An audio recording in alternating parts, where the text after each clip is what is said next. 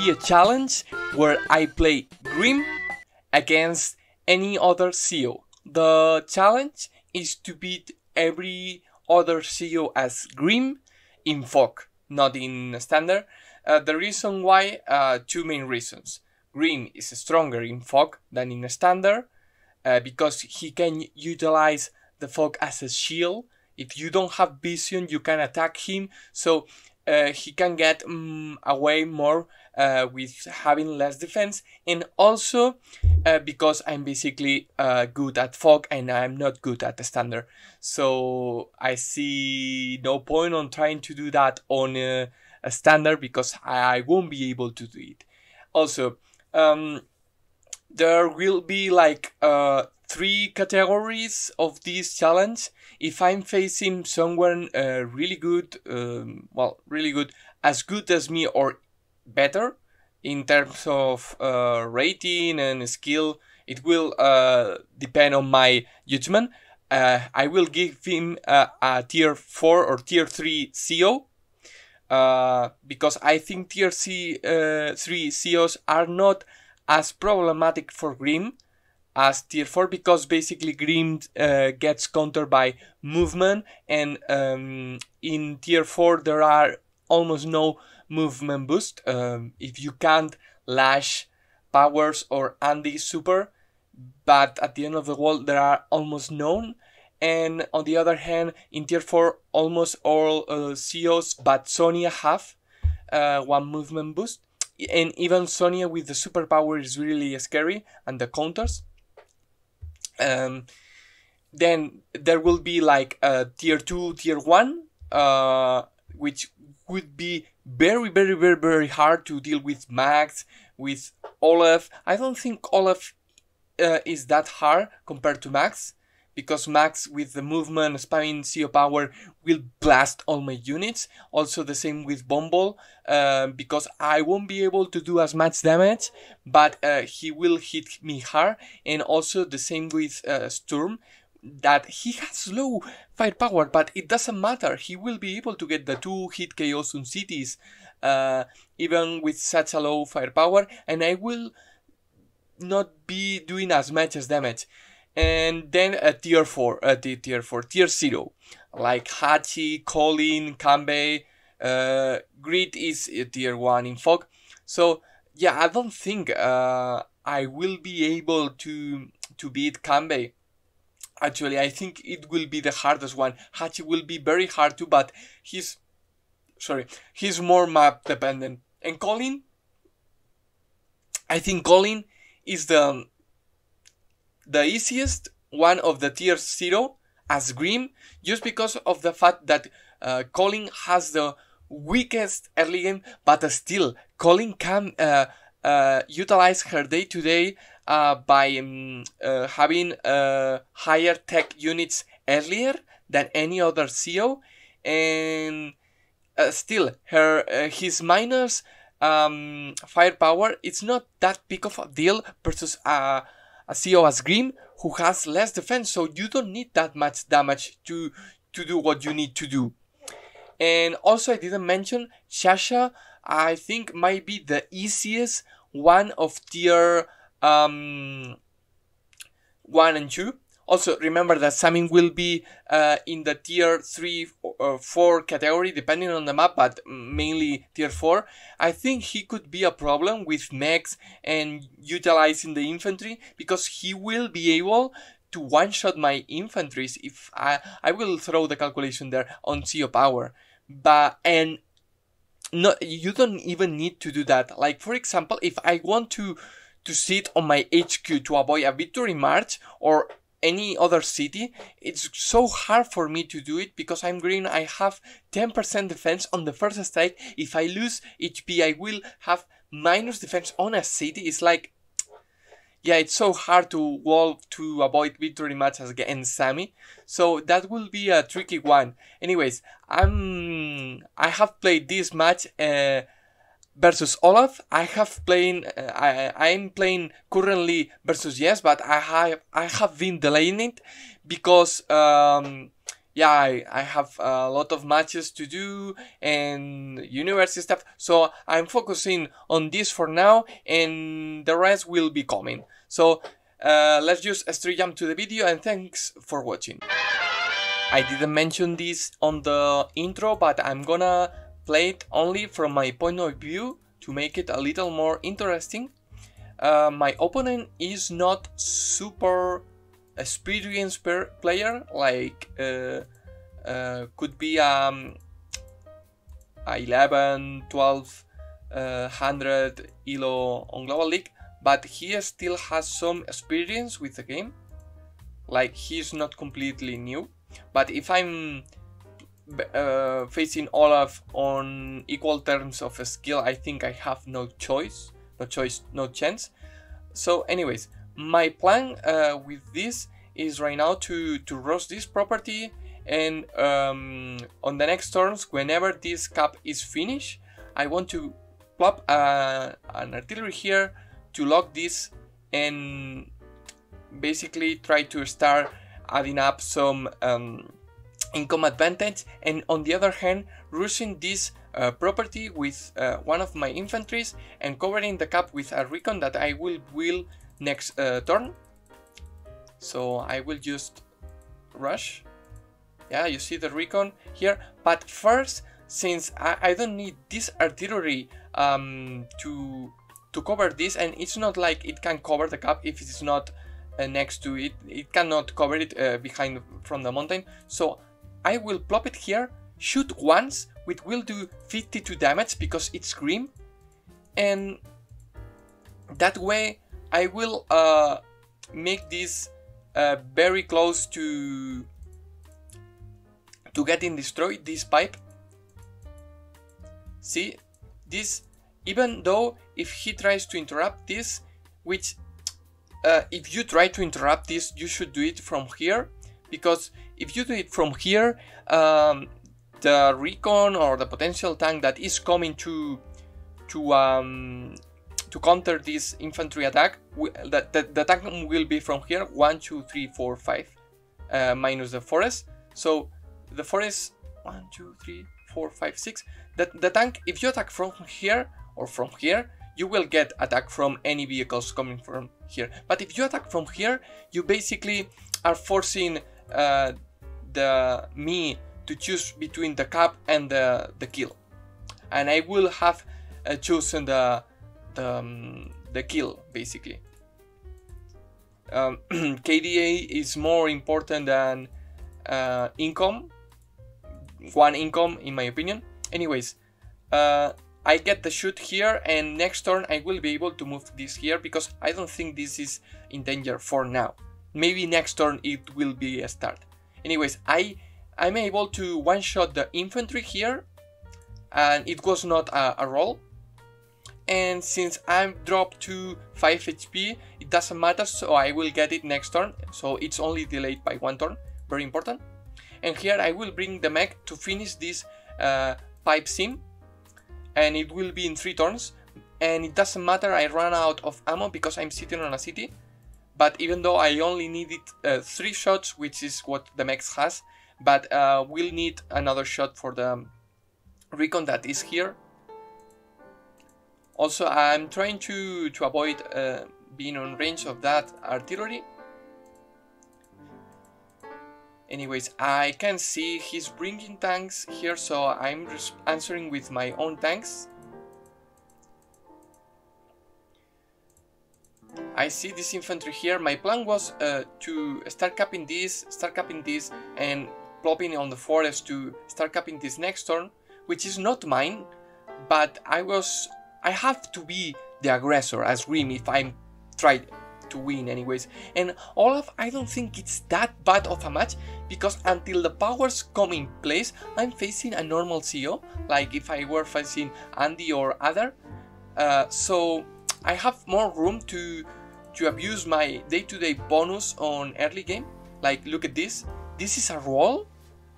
With our com tower, I might kill infantries with my recons on roads. It's a 91 to 100% damage. So if I roll max luck, this is a kill.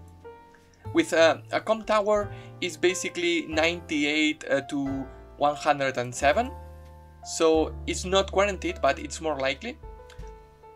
Here I noticed that there is a recon coming here with my mountain, if you didn't notice in last turn, but I checked the replay. So I get the kill here, I attack this infantry, and I'm covering it with my artillery. So right now you cannot attack this infantry unless you want your recon get blasted. He finished my infantry with a tank, but that's completely fine because I will be able to attack from the city this tank, which will be perfect and golden for me. And yeah, I will be able to attack this recon, which right now I have vision because it's sitting on my city. If not, I wouldn't have. So actually, if you move this infantry away and attack from here, you could have forced me to use something to get vision, and you didn't know I have a recon, so you might have gotten away with this instead.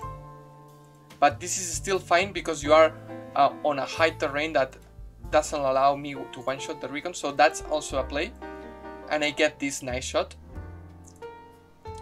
which won't be a kill, but will be enough to cripple the first tank and give me an advantage.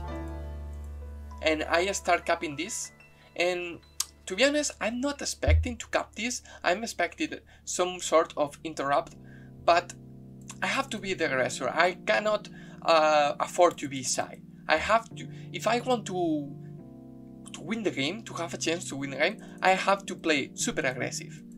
And if I get punished somehow, I get punished somehow. Anyways, I interrupt the cap. I have to be aggressive. I interrupt this cap here. So right now I know there is no tank coming because one tank was destroyed and the other tank is dealing with my recon, and the other tank is just come from the base. And I know there is an artillery here also, but the artillery needs a lot of time to set up, to move, and then shoot. And I was able to destroy the pipe this turn. The reviewer doesn't show it, but the next turn I will, the recon will sit on the city and I will need another turn, but it will be fine because my mech will be finished off instead of my tank, so my tank doesn't waste so much time. Anyways, we see the artillery coming here, and this is a tricky situation because this is dangerous into my enemy base range. If you see, let's check. See, if I get into this forest, I will be in range of the base 1 tank. But I know he has both an infantry, so I know he has a tank here, one artillery here, and probably a tank around this area in the forest most likely. So I think I'm pretty safe to try and destroy this artillery and basically tank the hit of the tank. And if he's coming with copters, which he might be, I'm prepared for that. Right now we don't know the income from my enemy, but he doesn't have this. I'm quite ahead on income, but not too much, and I have to be ahead. I have to utilize my day-to-day, because my day-to-day is actually quite strong if I'm able to be the one being attacking. Anyways, I put the recon here because if I put the tank here, 1, 2, 3, 4, 5, 6, 1, 2, 3, 4, 5, 6. It doesn't matter, to be honest, but I was feeling like it would give me vision of any copter coming. And if I put it here, 1, 2, 3, 4, 5, 6. It couldn't reach this tile, which is yeah, it's nice because if there is a copter, the copter will be here.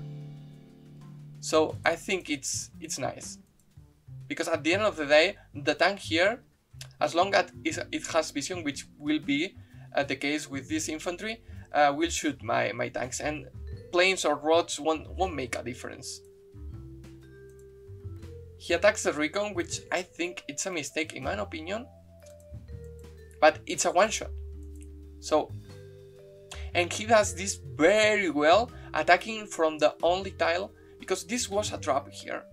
I keep interrupted and put my artillery to prevent this, and he attacked from the tile next to the forest, which is very smart by him, and he interrupts this with the tank.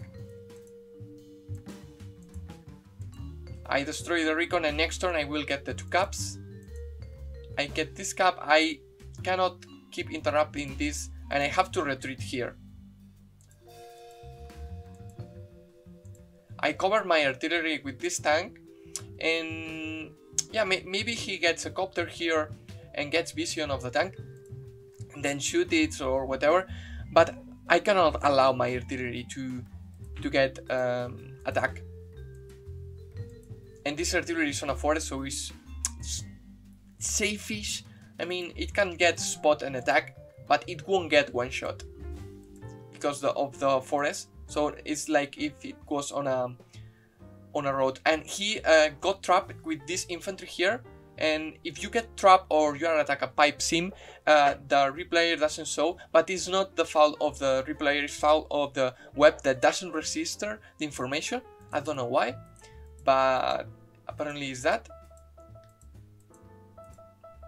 And he brings a copter here. So I retreat with my injured tank. I take the trait, which is basically my anti-air for the copter, and I get my power, and I plus some units. Yeah, this is not the best place to attack, because if he has a tank here, he will be able to boom, destroy, and retreat with this one to any city. So it's actually quite a bit of our extension, but since I'm quite ahead on KD of vehicles, it's fine. And here I join cap because I will get damage, and it's Olaf, so now I will get some funds that I can invest. To be honest, I didn't calculate it too much, but yeah. So I'm saving for the next turn because I know the Winter Fury is coming now. So next turn I will be doing the spensing. Yeah, and he brings the tank from the base. He shoots at my artillery anti-air, but it doesn't get too much damage. This anti-air will be able to one-shot copters. Still, it will be able to one-shot copters on CO power for sure. Even at 4 HP, I think it can. And on normal day-to-day, I think it will cripple them very hard.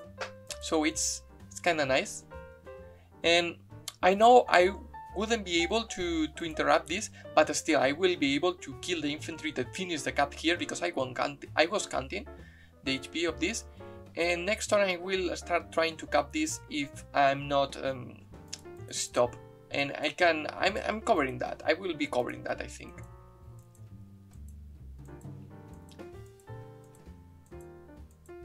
Yeah, I put my tank next to the black boat, so it gets repaired now, and before moving next turn it will get repaired again.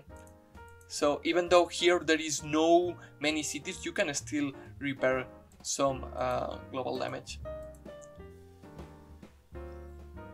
So yeah, basically I'm covering, but not the city. So this won't get one shot. I think it won't even get one shot if comes a tank. Maybe it does. I think it's a roll. I don't remember. Grimm calculations of damage are very funny. You can, on superpower, you can almost one-shot anti-air with your anti-air if you have one com tower, which is if the anti-air has a little bit of chip damage, you will kill it with your own anti-air on superpower, which is bonkers. Anyways, I use my second power, and the reason for that is I have to be aggressive.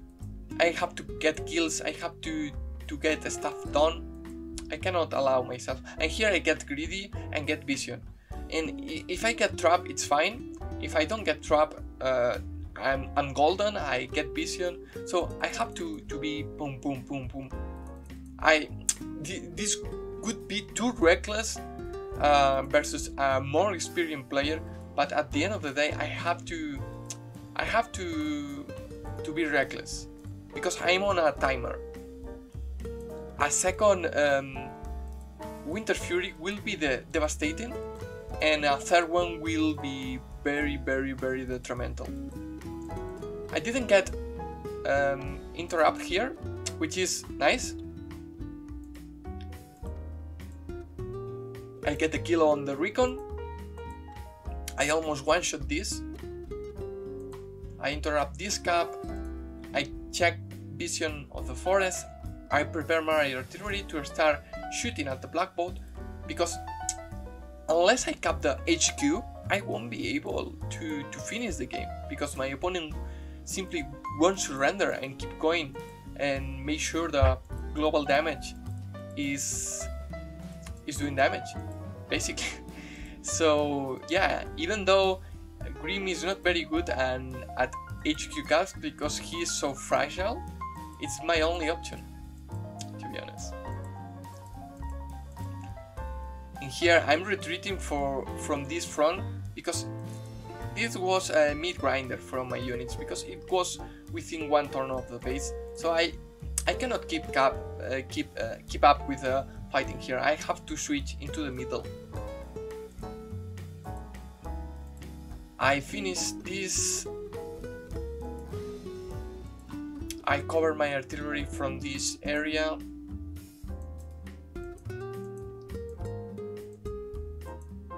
And the next turn I will be able to get the black boat. I retreat completely from this area, even if he starts capping any cap here, I don't care. Because this is now becoming a HQ rush. My mech is not gonna do anything. He attacks my artillery, he gets a shot at my tank, and he doesn't wheel attack here, which is a mistake in my opinion. You should have wheeled attack here. So I see the infantry and I think, okay, this is a base lock. Even though he brings a copter, I will knuckle buster. This is guaranteed with a com tower. I start capping, and here this is very important. Look at this, guys. 1, 2, 3, 4, 5, 6. It doesn't reach this tile. So if I put my recon here, which takes 55 base damage against copters, if it stays here, it won't die. And even though if it drops to 6 HP because of Winter Fury, right now I'm having only minus 10 defense. So I think it will die anyways, because Olaf has... yeah, it will die anyways. So I didn't calculate it very deeply, but if this was a full HP recon, it could have survived the copter. But since I'm green and I have less defense, making your units live a hit, it's very hard. Anyways, I start the cap and I prepare all my units to hit to anything that comes close to interrupt it. But I'm not getting it next turn because Winter Fury is happening. Let's see. But my opponent resigns. And the reason for that is my opponent misread the map. As you can see, I'm activating the vision. My opponent didn't notice that this airport could be capped, and he did it a bit late. He also, yeah, he did some mistakes that was for not preparing too much the map and just jumping straight to it. But yeah, if I don't play with some sort of advantage, I don't think this challenge will be possible. I'm currently facing a similar rated player as me. He is also on the 1100s on Around the Block. On Fog, I'm playing Grimm, he's playing Yes, and I think I have a shot at it because it's a map with 3 bases, but one of them is locked, like behind a river, so you can only buy mechs and infantry from that. So I think that will give me a slight advantage. My opponent picked Yes because he wanted to pick Yes. It's not like I asked him, so it's not prepared. Actually, I asked him to play Kindle, but then I realized he was quite good. So it was like, okay, don't play Kindle. This is the second match I'm gonna do as Grimm, so let's take it easy. Maybe I will try something harder next time. Anyways, thank you so much for watching, and maybe see you next day for the next challenge on Grimm, or maybe a cynical series analysis. We will see, guys. Bye bye.